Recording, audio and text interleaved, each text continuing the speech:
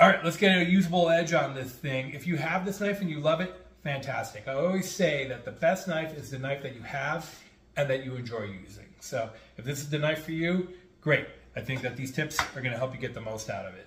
Mise en place here, let's get rid of the box. A stone, I have like a nice wet stone here. I have a wet towel. I just set my wet stone on top of my wet towel and I can just rotate this back and forth to keep some moisture on that. I got my sharpening steel and some coffee today, Costa Rican blend.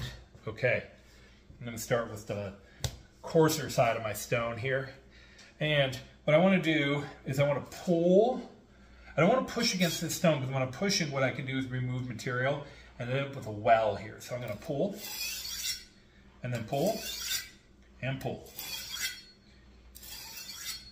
And you're gonna use your ears as well as the feeling. And you don't need to put that much pressure down. The trick is to maintain the angle consistently. There are some sharpening systems out there that are absolutely 100% precise. They have angle sets and clamps and adjustments, and those are great. I've never used one of those. They're expensive. So I just do it the old-fashioned way, the way I learned 25 years ago when I was in culinary school. And I can actually feel the burrs coming off the stone here. And I can see the stone is starting to pick up a little bit of the material. Now I'm going to push away, so I'm going to flip. So now my palm's up and I'm flipping because again, I'm not, if I were to come this way, I'd be pulling against the stone. So I'm going to push away from me. It's sharpening quickly because the material is relatively soft. So that's both good and bad. These soft material knives are designed to be sharpened with a stone and maybe a strap every single time you use them. I'm just feeling here. It's getting there. I don't run my knives razor sharp. I know some people have an appreciation for razor sharp. I don't need razor sharp. I use good technique to make up for what I think is a deficiency and maybe a little sharpness. Okay, I need to get rid of this edge. So on this side, if I'm holding the knife and I'm looking down, on the right hand side of the knife, it's rolled, but on the left hand side of the knife, there's a wire edge there, and it's really uncomfortable. So I'm going to hold this knife relatively flat, and I'm going to try to sand that edge down. Same thing will happen if you've ever sharpened a garden tool like an axe or a shovel, a hoe, anything like that. You'll get that wire bead, and you need to remove that. Yeah, look at that. And what's interesting is this appears to be paint because it's coming off.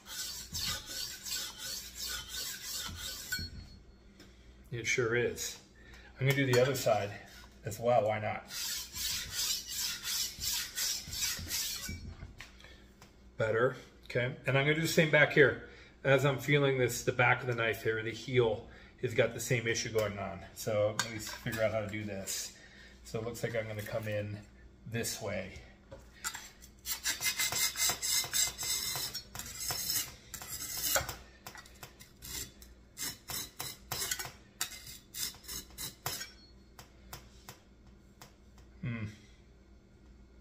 Okay, it's tricky to get in there. It's not quite the most user-friendly shape.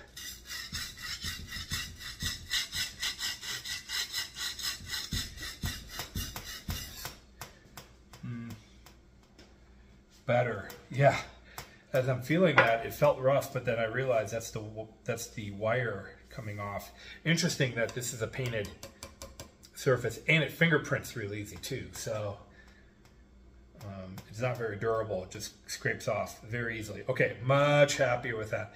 I'm going to just do a little bit here, try to round that out just a touch more. Take my wet towel, kind of refresh my stone. So yeah, just by wiping it off with my towel, I can get quite a bit of debris off that. Careful. I almost put my hand right on the blade.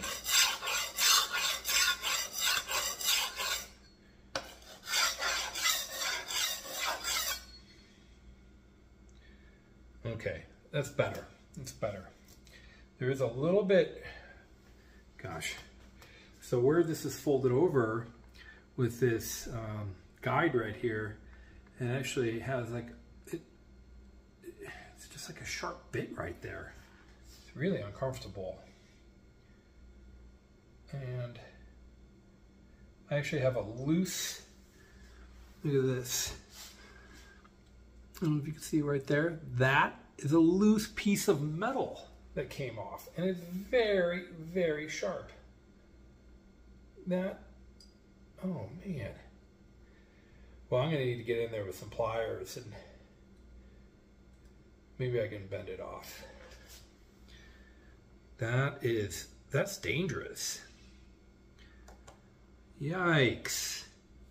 That is not good. Well, I'm gonna reach in there. This is gonna go back to the homestead with me, urban homestead. I'm gonna reach in there with a pair of pliers and pull that off, because that doesn't seem safe to me whatsoever.